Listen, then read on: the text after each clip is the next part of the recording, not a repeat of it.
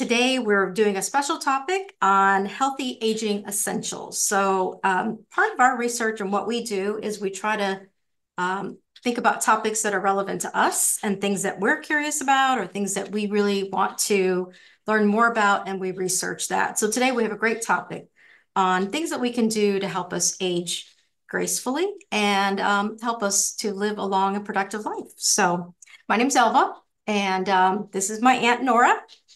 And Hi. we don't live in the same state, but we certainly come together each week just to tape a quick session on some topics that are relevant to us. And so we're going to actually have a little quiz. Nora, I hope you're ready with a little pen and paper. It's not hard. Uh-oh. It's not anything you have to know in advance. It's just kind of an assessment of where you are um, on healthy essentials. So I've rated myself, and I'll kind of share that with you as we go along. So let's get started. So first of all, aging essentials, it just refers to like factors or elements that contribute to maintaining good health and our well-being as we grow older. So there's just 6 of them, and I'll certainly list them all in the description as well. But let's get started. So for the first one was physical health. And that's really about engaging in regular exercise, cardiovascular activities such as walking, swimming, cycling. Um, all the research said that 150 minutes a week of moderate aerobic activity, such as like a brisk walk or something like that, was good for you. Or you could just step it up a little bit and do 75 minutes of vigorous activities, such as running or swimming laps or something like that. They also talked about, of course, strength training. And I know everybody talks about that because as we get older, we start to lose some of our muscle and also, our bone structure can change as well. So they talked about using weights or resistance bands, and actually just said 2 days a week, and that you should try to concentrate on all the different groups, arms, legs, core, stuff like that. But just even 12 to 15 reps of weights that are challenging. So when you're getting to 12 to 15 reps, you are pretty much like done with that. But everything was about being consistent, doing this on a regular basis, 2 days a week, every week, working out the 150 minutes a week, every week, of course. And then some flexibility exercises as well, stretching and toning and, yoga, something like that. But those are important as well as we grow older. So, of course, I wanted to kind of think about like, why is this important? Why is it so important to exercise? Because sometimes I'm a fan, sometimes I'm not. It depends how busy or what a priority I make of it in my life. So it really talked about a couple things. I'll just read them real quick. Controls weight, combats health conditions and diseases, boosts your HDL, which is good cholesterol, uh, helps you decrease your triglycerides, lowers the risk of cardiovascular disease. It helps you prevent strokes, high blood pressure, type 2 diabetes, depression, and some types of cancer. And it can improve your mood, your energy, your sleep, and it's fun. If you like, I've gone to some Zumba classes and they are a lot of fun. And so, yeah, you have to pick an exercise or something that you love to do, because then it'll make it easier to do, obviously. The second part of the physical health piece was eating a balanced diet. And I think we always talk about that and think about that. But it really talked about increasing the number of fruits and vegetables, whole grains, lean proteins, and of course, healthy fats that we eat. So I was thinking really strongly about that. And I felt like, okay, my whole grains, I'm not really sure I do a good job there. So I researched that further and found that that is really important to actually help with lowering your cholesterol. And of course, good source of fiber, vitamins, minerals. And the vitamins were pretty amazing. This is the good thing about whole grains. They're providing you vitamin A, vitamin B. In fact, it was B1, B2, B3, B9, um, vitamin E, iron, magnesium, phosphorus. I mean, things that sometimes we don't realize that we're not getting if we're not eating our whole grains, but this is really important. So some of the things it said was maybe to try to replace like 1 or 2 items at a time with whole grain. So instead of eating, regular non-whole grain bread, try that one time, buy some whole grain bread.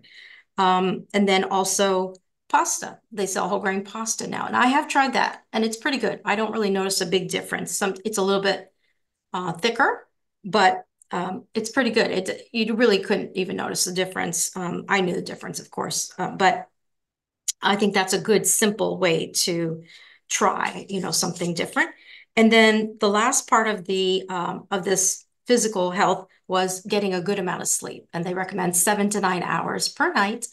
Of course, we've all heard this. They recommend turning off electronic devices, our TV, our phone, etc., 1 hour before bedtime to help us relax and get ready for bed. I will tell you, I had really bad sleep about a year ago. I couldn't sleep at night. I was up like 2 o'clock in the morning, 3 o'clock in the morning, just could not sleep. And then I started taking magnesium, and that helped me tremendously. Now, I do not take any sleep aids because I've heard that those are even worse sometimes to take, but that helped me a lot. I could then sleep again. So I highly recommend that. Now, what we're going to do, Nora, real quick is we're going to kind of rate, and you guys can do this at home that are watching, just rate where you are in these 3 areas. So let's start with engaging in regular exercise. And this is like, from 1 to 100%. Where do you Oh, think wow. on the spectrum? Where do I think I'm at? Yeah. I do stretch. I don't do yoga and I don't like actually put down a mat or anything. I kind of do the lazy stretch, but I do it in bed when I'm waking up. Yeah, that's good. Because I need to stretch my back. That Yeah. is what I think at my age, at 62, that's what I feel the most pain in, if you will. Okay. So I stretch my back, just kind of twisting and turning for a little bit in bed. And that actually helps. That's That's what I good. do. So Yeah. where would I be from 1 to 100? Is that what you said? Yeah. That's a grand scale. Um, I Yeah. don't know, maybe 70. I don't know.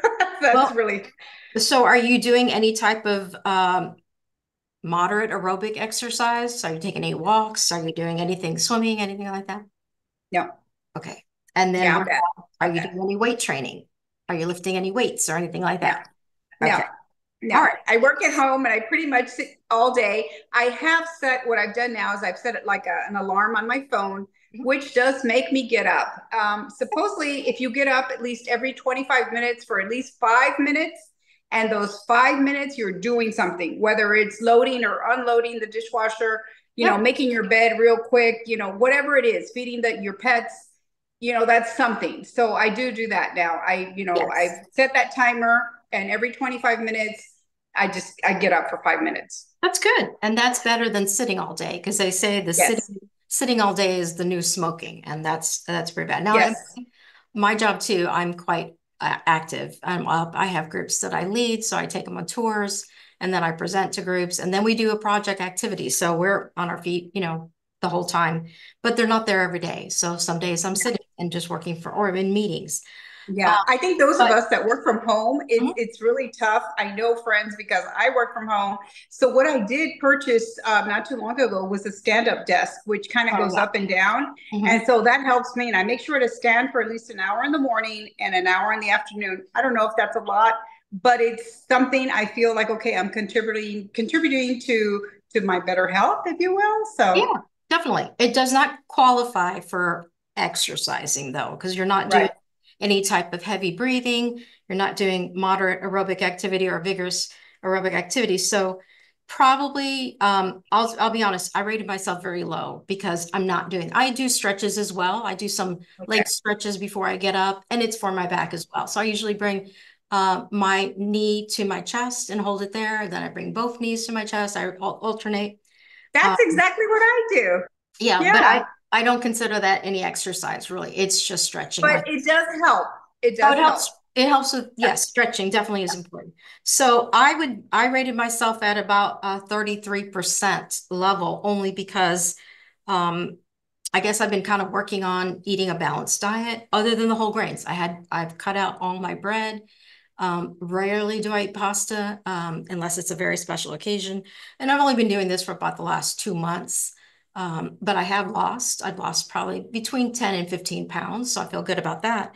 But from an exercise standpoint, I fall off very easily. I forget to exercise or I did we have a mountain close to our home and I ran the mountain last Saturday. And basically there's a path up to the top, or you can go through the trails, and the path goes all the way around the mountain to the very top. It takes about 45 minutes to go all the way up, and then down, it's a little faster because you got the momentum helping you go down a little faster. So, We don't but have any mountains in San Antonio, Texas, but that's yeah, okay. it would You be can tough. go outside and walk your Yeah, dog. yeah, You can do exercise yeah. inside your house too. It doesn't have to be outside. That's true. As long as you wait till the sun goes down, because it's only like 106 degrees, Or you go in the in morning. the day. So it's rather hot. Yeah. You go in the morning, and you can also go like, well, if you go in the morning, you can go outside and it's quieter, it's cooler, or you have to join a gym, I guess. Now, the cool thing Yeah. about when they talked about the 150 minutes or the 75 minutes of activity, I was thinking even that mountain, and I said I ran it, but I actually walked up it pretty aggressively fast and then ran down. It's still, the whole activity took me about an hour and a half to do. That's So pretty good. Yeah, a that's lot of good. exercise. It's And hard. you're doing that every day? No, I No. wish. No, Oh, the okay. mountain, I mean, it's open every day, and I could go after work is a really good idea because it's not as hot here as probably Texas is, but it's close to my job. So I'm thinking if I probably make it a routine to go right after work instead of coming home for dinner, I could do something like that. But really, if I think about the number of minutes, now those minutes are probably just to maintain the 150 minutes because the last time I saw my doctor for my checkup, she said 300 minutes. And that was probably Oh, for more like weight loss. So it depends on yeah. where you are, what you're trying to achieve. Um, Yeah. honestly, I mean, your score is different. My score probably, and people at home that their score will be different too. The score really just means that we've got some improvement to do. Obviously, we need to Of incorporate course. into our life. Yeah. So that's what's important about that. Uh, Yeah. let's go on to, and definitely sleep is a big part of it, as we talked about. And that it was a Sleep is a tough one. I know that, past 50, now I'm 62, and I have trouble sleeping. Last night, I did not sleep. I was up at 2 in the morning. I was watching the news and I watched, just different shows. I could not go to sleep. And I had to do everything to stop myself from getting up, to coming to the refrigerator and having a snack. Because I thought, well, if I have a snack, I'll fall asleep. So, but anyway, yeah, no, sleep is difficult, but I'm like you. I don't want to take any sleep aids. But I no, do find that when I have more activity during the day, absolutely. I am able to sleep better. Yes, which is another thing they said about exercise. The more you exercise, the better you sleep. So you probably need to, even if and you don't want to exercise right before bedtime, but you want to put some exercise into your day. And they said you could even break up your exercise. So let's say you have a half hour for lunch or an hour for lunch. Half hour probably is normal. You could go outside or do something around your house that would help you, even doing jumping jacks for 10 minutes during your morning break or your morning stand-up time. And then lunchtime, do another 10 minutes, do some push-ups too, something like that.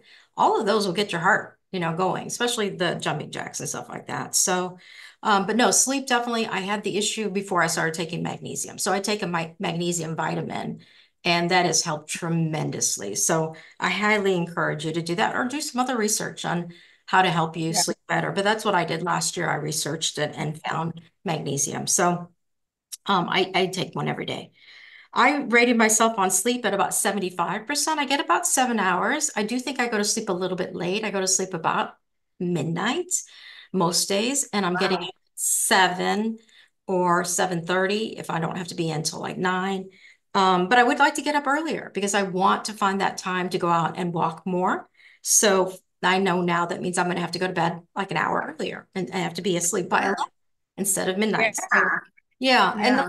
I was doing like 10:30, 11, and then I don't know why. Somehow we pushed it back to 11:30 now and turning off the TV somewhere between 11:30 and midnight, but I still feel like I take a few minutes to fall asleep. I've watched That's really late. Now, I've I watched am in bed by like 8 o'clock. I may not fall asleep until like 8:30 or 9, but I'm already in bed watching TV, oh just kind of relaxing. Yeah. yeah. No, that's early for me, but that's good for you, definitely, if that works. And maybe that's why you're waking up at, 2 or 3, It maybe could it's be. a little too Yeah. early. I don't know. But anyway, so where are you on sleep? What did you rate yourself there? I would be bad on sleep. I'd be down to like maybe 25. I'm really Okay. bad. I don't sleep well. Yeah. I don't nap during the day, so I don't catch up on my sleep Yeah, that's hard ever. work. Definitely. Yeah, I Yeah. understand. Well, these are all parts of aging well is, and the sleep part, they went into so many details about, all the things that happen when you're asleep. In fact, let me just show you that real quick. Tell you that. It said that it strengthens your heart. It regulates your blood sugar. It reduces stress levels, helps you maintain your healthy weight. You actually, if you don't get good rest, and they said people that don't sleep enough actually have issues with their weight as well. It can improve your balance, your alertness, your energy, your memory, and also while you sleep, your body repairs its tissues. So it's so important to have a good rest every night. So you got to work on that. Let me know. Try the magnesium. It's really good and it's been really effective for me, definitely. So I do take a multivitamin. I'll have to check and see if it's got the magnesium in it. no, I you guess it does. just I'll need have to check on that. magnesium. Yeah, you need an Mhm. actual magnesium vitamin, definitely. All right, so let's move on. So that was number one, and that was just physical health. Again, that was exercise, um, eating a balanced diet, and sleep was physical health. Then number two goes into mental and emotional well-being, and prioritizing our mental health. And it really talked about engaging in activities that stimulate your mind, such as doing puzzles and reading and learning new skills, volunteering. Of course, we both still have jobs that obviously that Yeah, challenges us as well. But I right. think you have to find activities that are fun also that really like brain teasers are very popular with older people, crossword puzzles and all that, because you have to really use a different portion of your brain or use your brain, period, to do some of these things. So that's something that I don't do. I used to do some word puzzles, but I have stopped and I haven't done them in a while, but I want to pick some back up and do some of those as well. Well, Um, I did hear something, as a matter of fact, today, and they were talking about, the brain, and the mhm. brain is a muscle, just Yep, like your arms and your legs.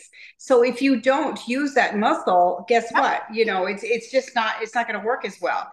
So it's very important to continue to use that muscle. So right. for us, we still work. So we still have that stimulation from work and so forth. But for anyone who's not working anymore, who's lucky enough to already be retired, it's not a bad idea to take a class. And the Hmm. class doesn't have to be on economics. The class can be on quilting, Yep, but you're stimulating your brain as to, learning how to do that, yep. because that would be a struggle for me. I don't know how to, do any of that. But Mhm. anyway, go ahead. Sorry. No, definitely. You're right. And that's something that I think we both have. We both have a love for learning. I Mhm. mean, I watch a couple podcasts for entertainment, but I watch double the number on education, like these topics and stuff like that. I spend hours of time researching before we do our show because I want to be informed. I want to make smart decisions. And these topics matter to me. So I watch a lot of great podcasts that talk about not only our health, but um, lots of different financial resources, anything that seems interesting to me. I'll watch a podcast on it, and I'm learned something new every time I watch something, and I just pack it away in my memory for one of our shows. So, but they also talked about practicing relaxation techniques such as deep breathing, meditation. I actually tried meditation. I wouldn't say I was good at it, but I watched a meditation video the other day and it said that it's good to start with guided meditation. So someone's actually leading you through the meditation process of how to do it until you build up the skill and you know how to do it better on your. I did that, and I could not build up the skill. And I had, a guided meditation, and I don't know. I think I just needed to give it more time. But for me, I was trying to meditate and trying to basically you're not really thinking about anything. You're just trying to, meditate and relax. Mhm. It Yeah. didn't work for me. No, I started thinking about my grocery list and things that I Well, needed to that's do and my laundry. And I was like, okay, this is not working. Well, that's common, and that's common, and that's why they say it's important to go through a guided meditation because they teach you how to do meditation. Because you're right, your mind can wander very quickly, but through the guided meditation, they teach you. They have different ways of teaching you how to stay focused and not to let your, or if your mind does wander, then you bring it back to, a central, I think there's like a Yeah. mantra you can say or a noise that you That's can. exactly what they said. But I realized that meditation was not for me because it's not for everybody. It Yeah. was not for me. Yeah. It didn't, work well with me, with my personality. It didn't go. So, Yeah, I think you have to give things to a try. I mean, I think you can't just try it once and think, okay, I'm not good at that. Thinking about how when we learned how to ride a bicycle, it probably took us many attempts to do it. First we thought, I'll never learn, but then you end up learning. So but you're right. It's not for everybody. It's not something you like, mhm, but it definitely is something that's so highly rated. And people talk about how much it's such a stress reliever. And we're always going to have stress in our life, whether we're working or not, we're still going to have stress. So right, it's something that's important definitely to do. And also staying positive. I think that they talked a lot about your mindset. If you're looking at everything, negatively or trying to keep everything not just in a fake way to be thinking everything's perfect, not like that, but just thinking about being grateful for what you have, not worrying about what you don't have, um, right. that kind of effort. And somebody had an analogy that I thought was really cool, and they said, think about when you're driving your car, how big your front window is compared to your rear view mirror.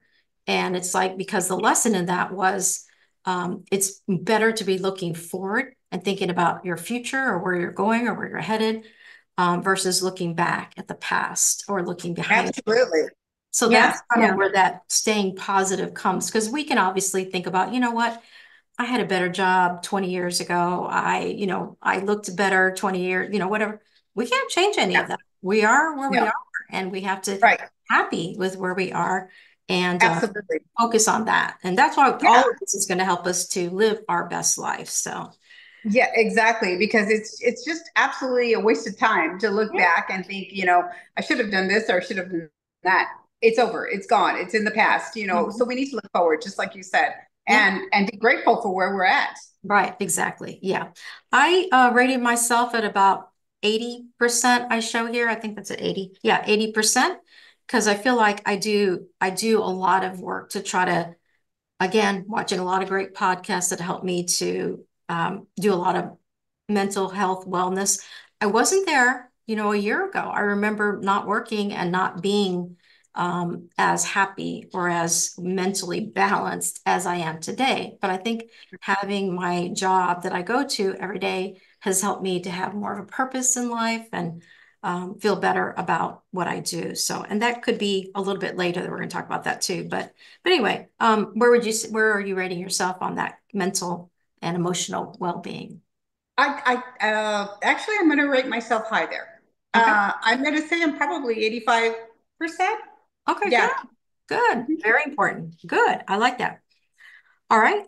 Preventative care was number three on the list, and it talked about, doing regular checkups, screenings, vaccinations, following the medical advice of whatever doctor you see. But really just taking care of yourself, not waiting until you feel horrible to go in and see a doctor because it could be too late. You now could have something really worse that they could have caught, years ago with during an annual checkup. So, I think this is sometimes it's hard for men to think that they need an annual checkup. We're used to it because I think we were always having to see a gynecologist every year. But sometimes men are a little more hesitant about doing that, but it's for everyone. And I think you have to go in and get regular checkups. Preventative care is better than, like I said, waiting until you're really sick to go and seek help because it could be too late by then. So that's important. And I rated myself really high on that. I said 95% because I do have yearly checkups, appointments, blood work. I think it's so important. Um, I do as well. Yeah, okay, I'm good, right there with, yes, I good, do as wonderful. Number four was healthy lifestyle choices, and that was avoiding smoking, limited alcohol consumption, maintaining a healthy weight, all contributes to your overall health and reduces the risk of chronic disease and illnesses. And I rated myself there at 75% because I haven't been in the best shape I could be my entire life. I'm really focused on it right now, and I know that I'll reach the healthy goal weight that I want to be, and then I'll not feel like, okay, now it's over. Now that diet's over. Now I'm going to go back to eating normal. No, I mean, my new normal is being a healthy eater. So I have work to do there, but I am happy that I do not smoke. And I've also stopped drinking alcohol. I feel like there's no purpose for it really in my life anymore. And I'm not saying I will never have a drink again, but it'll be for a special occasion, like New Year's Eve, a glass of champagne or something. What about you? Yeah, I have work to do as far as my weight. As far as drinking, I don't drink, I drink on the weekends. I do drink. I do enjoy a cocktail on the weekends. I'm not gonna lie, so I do. But yeah, I do have, I need to work on my weight. That is for sure. But I'm trying. Number five was social connections. And that was really talking about having strong ties with family and friends and community. Having people that you can hang out with, Mhm. laugh with, etc. And so Yeah, that's so important to continue our health, our aging process to age well. And then the last one is financial security, is really talking about planning for retirement, managing your resources, making sure you have medical insurance, even though that it's costly, and it definitely is, but it's so important as we age that we continue to be able to have that. That will help us in case obviously something does happen in our future and we have to rely on our medical insurance for that. right. So I think overall, this was really like a holistic approach to saying, how can I be my best self? What are the things that I can do? What am I doing right now? What are the things, my areas of improvement? And that's kind of what I've been researching because, like I said, I'm really dedicated to being, obviously I'm 61. I know that it metabolism changes as we get older, so we have to do everything we can to try to steer it in the right direction before we all of a sudden wake up and say, "Oh my gosh, I've in this last year I've gained 50 pounds, and then the next year another 50, and then the next, it's like no, we can control this. We just have to put in some effort." So that's really about Sure. it for today. I wanted to thank everybody for joining us today. Um, this is a great topic, and I hope that you'll share with us where you are in your journey. I'm going to challenge all of you and myself to get out there and let's start doing some exercise. Let's start with 1 day a week trying to do something. If you don't have weights at home, that's fine. Just use some cans or, a jug of milk or something like that. Do one on our arm at a time if you need to. Or do some resistance, like stand near a wall and push yourself away doing some push-ups with the wall, or your counter. Or if you have stairs, climb your stairs. That's really good exercise. I do that quite a bit. I hear at home. So, but anything and everything helps. And then leave us a comment. Let us know what are the things you're doing to be your best self. And we look forward to seeing everybody again next week. We'll have a new topic. And that's it. Signing off from here. Nora, you have anything else you want to say? That's it. Have a great weekend. All right. Don't forget to like and share our video and subscribe if you haven't already. We look forward to seeing you next week. Bye bye. Thank you, friends. Bye bye.